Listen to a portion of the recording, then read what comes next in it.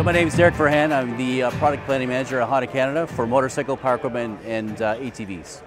We're highlighting some new models. Obviously the Fireblade, the CBR1000RR is a brand new model. This is a 2021 model.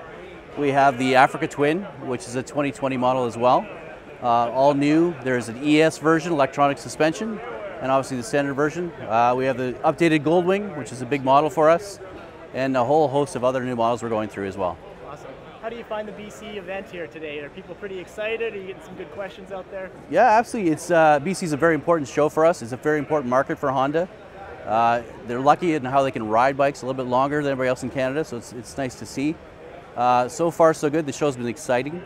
It's only the first day, so we'll have lots more to see, but response has been good. Dealers are positive, so we're very excited to see what will happen, yeah. Awesome. Now, I know you just came from Edmonton, yeah. And despite the cold weather, what's kind of the differences between doing a show there and doing a show here?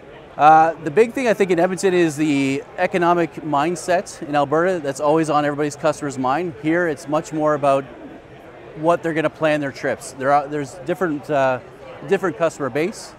I think they're looking to plan much more ahead of time, so you can hear them talking about it, planning, going through that.